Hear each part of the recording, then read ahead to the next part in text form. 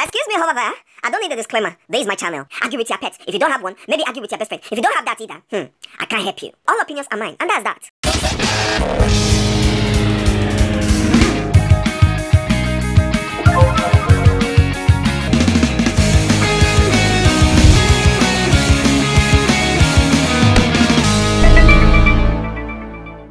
People often ask why filmmakers do shorts. Here are some of the reasons why. 1. To beef up their portfolio.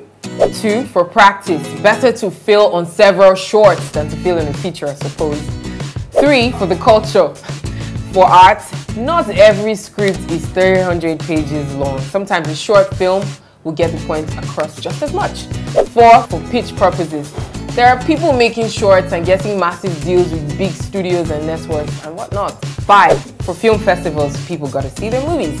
Shorts can be viewed at festivals and online too, on YouTube and on Vimeo. So let's get right into it, shall we? My top 5 short films from Afriff 2016. At number 5, Love, Hate and Ketchup. This is a satirical look at the Institute of Marriage.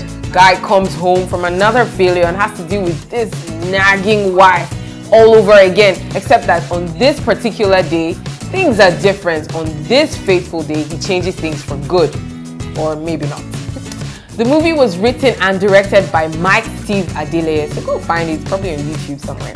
At number 4, Bariga Sugar. This was one of my favorites of all the shorts. It's a sweet story about friendship juxtaposed on a bleak backdrop. It is a periodical with great picture, costume, props. It was shot outside of Lagos, which was refreshing for a change, you know. It was directed by Ifeoma Chukwuegwem and it stars Tina Umba, I love her, Lucy Ame, Brutus Richard. Now for this guy, as in only you waka come.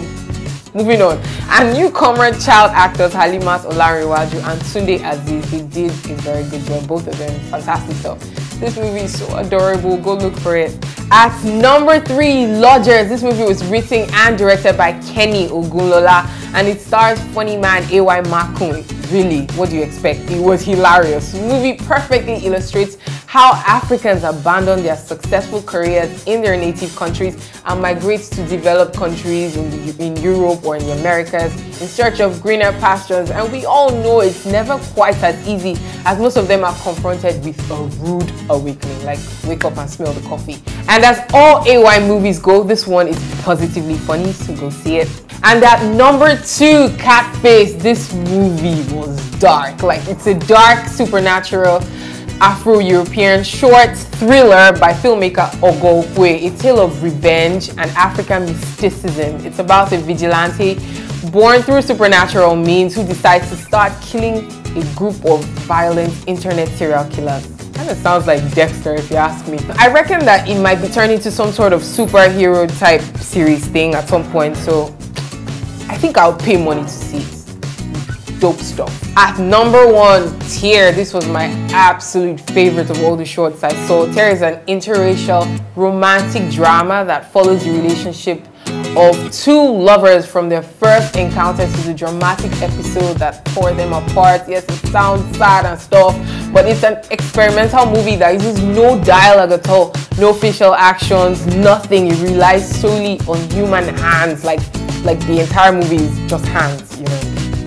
Awesome stuff. The movie was written and directed by Gregon Avokuraye. I hope I did not murder that name. I'd love to take a peek into this dude's mind. I mean, like, there's some crazy stuff going in there. Mad.